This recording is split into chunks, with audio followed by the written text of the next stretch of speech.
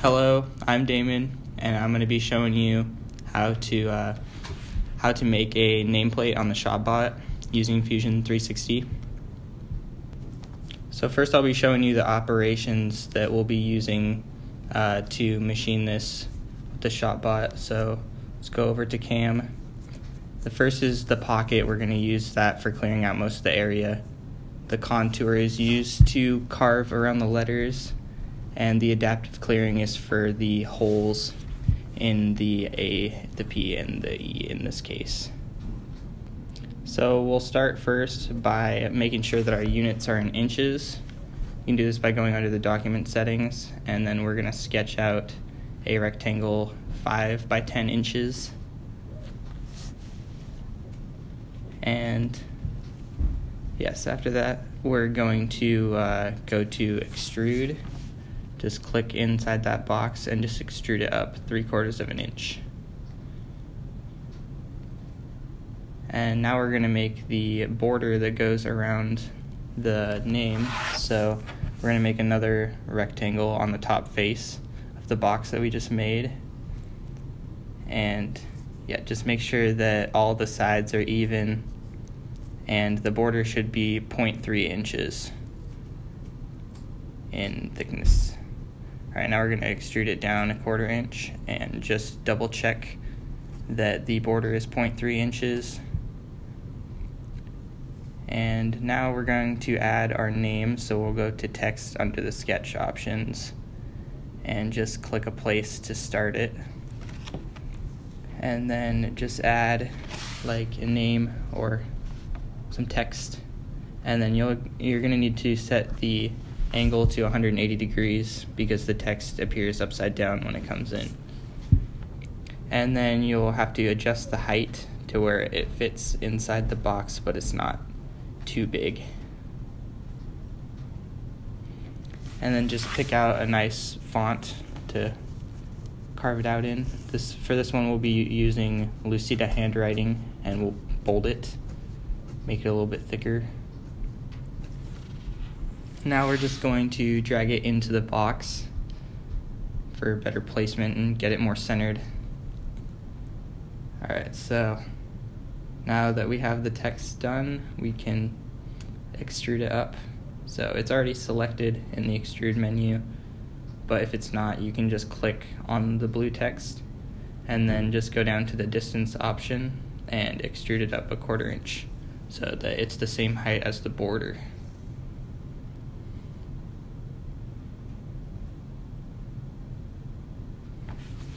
Alright, now we're just going to double check that it's all how it's supposed to be, and then we're going to jump over to Cam and make the operations. So first of all, you're going to have to make sure that your units are in inches again. And after that's done, you can make your first setup, which is where all your operations are going to go.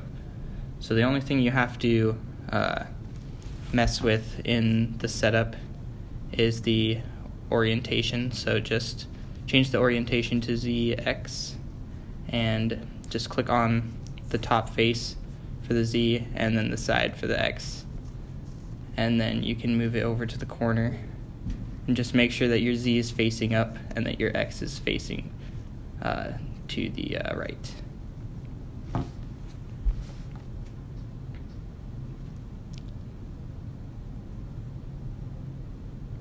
Okay, now we can go over and start our pocket operation, but first we have to set up our tool, because there'll be no tools unless you've already used Cam for a part. So we'll go over and select the flat end mill, and then you're going to have to measure out the bit that you're using to get all these measurements. But for this one we're going to be using the 1/4 inch flat end mill, so the diameter is going to be 0.25 inches, and then the shoulder length and shaft diameter shouldn't have to be changed, but the overall length is going to be 2.75 inches.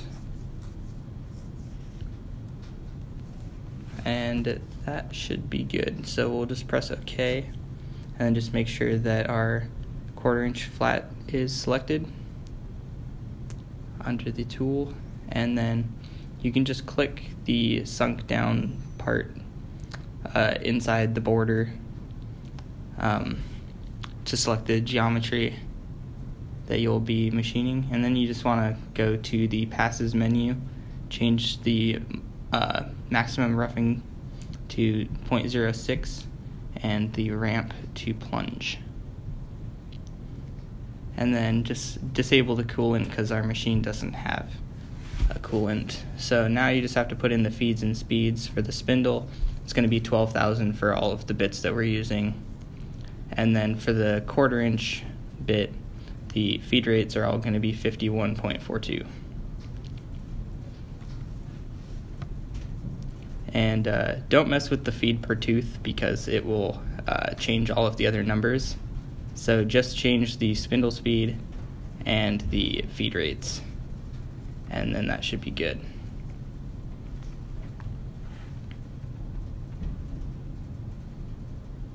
And then it'll just generate your toolpath and show you what it's going to be machining. Each blue line is a pass of the bit. So now if you go to the simulation menu and turn off the tool and toolpath and turn on the stock,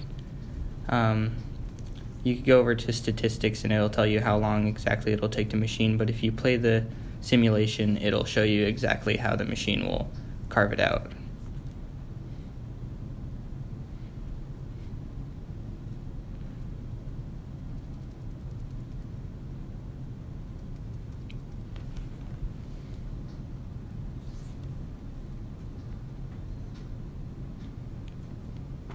So that looks pretty good for the pocket, so we should be good to move on to the contour now. So we'll go over to 2D and 2D contour and change our bit.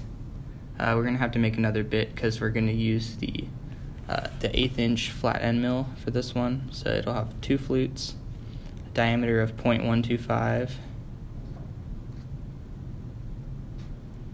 and then a shoulder length of 0.5.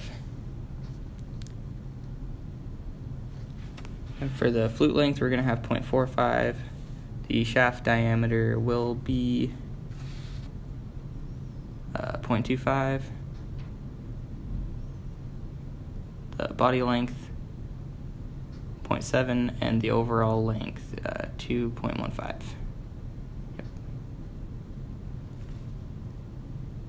Alright, now you can press OK and just make sure that your 1/8" is selected.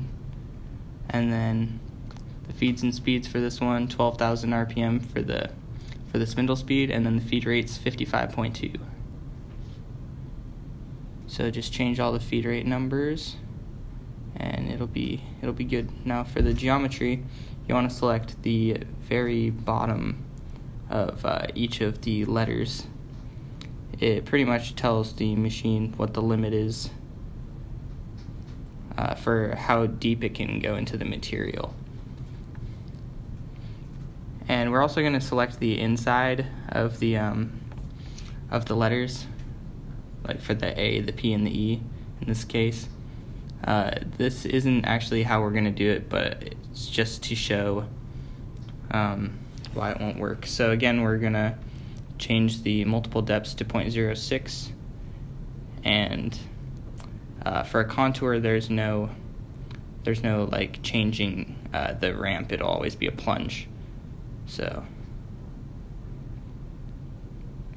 yeah, so now we can change it to right conventional milling. Just make sure that all of them are on right conventional for sideways compensation. And then when those are all generated, we can simulate the contour now. Just turn on the stock. This will be about 5.5 minutes, but you can speed it up in the simulation. Now you can see how the bit is going to carve just around the letters, not clear anything else. But if you simulate it and you look on the inside of the letters, they'll be little chunks still left in it. So that's what the adaptive clearing's for. You can see in the A, the P, and the E, there's still little chunks of material that would be left over by the machine that would be really hard to remove. So it's just best to do it with another way. So we're just going to go back into the geometry with the contour and just delete those inner lines that we had in the A, the P, and the E.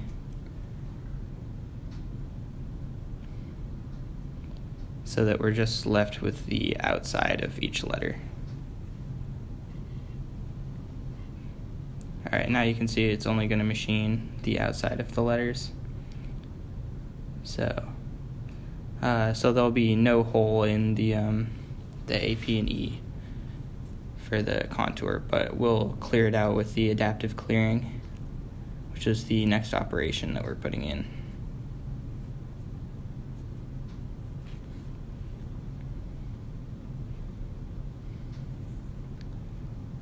So yeah, you can see it carved around all the other letters, but there is still little gaps in there on the border. It's not clean, so we're gonna select the inner part of the border and add that to the contour also.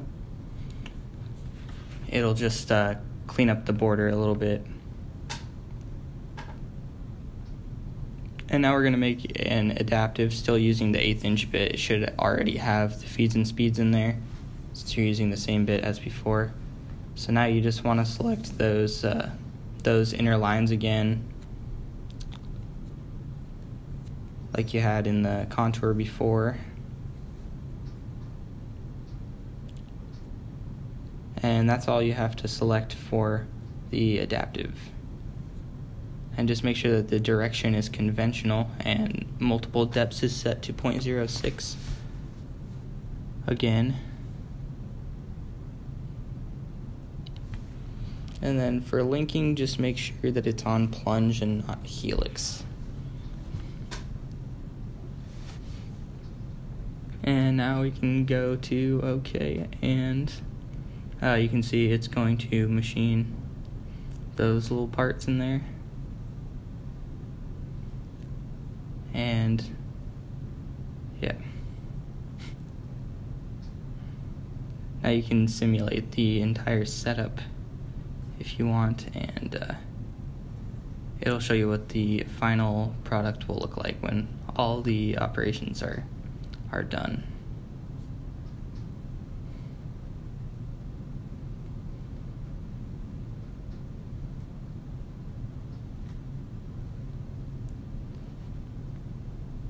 So as you can see, it came out really clean. The holes are just how they're supposed to be. So yeah, we're done.